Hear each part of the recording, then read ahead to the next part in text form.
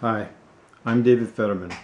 I have 25 years of experience at Stanford University, and I'm currently the president of Fetterman and Associates, an international evaluation consulting firm.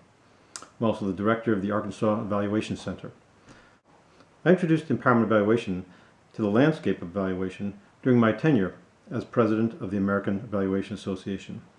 Today, I'd like to invite you to participate in an empowerment evaluation workshop at the annual meeting of the Canadian Evaluation Society.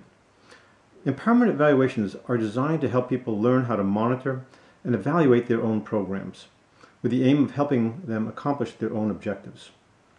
In this workshop, I'll provide an overview of the theory, concepts, and steps used in empowerment evaluation. This workshop will also be highly interactive. You'll learn how to help a group conduct an empowerment evaluation by using a three-step approach, helping them establish their mission, then take stock of where they are, and plan for the future. You also help establish baselines, goals, and benchmarks. This will provide them with a framework in which to compare their actual performance, enabling them to monitor their performance and measure change over time. We will also highlight a few high-tech tools. Although not required, they can greatly help move the process along. Tech tools are also useful in disseminating findings, and they can do that very widely and almost instantaneously. So please join us for an engaging and educational experience.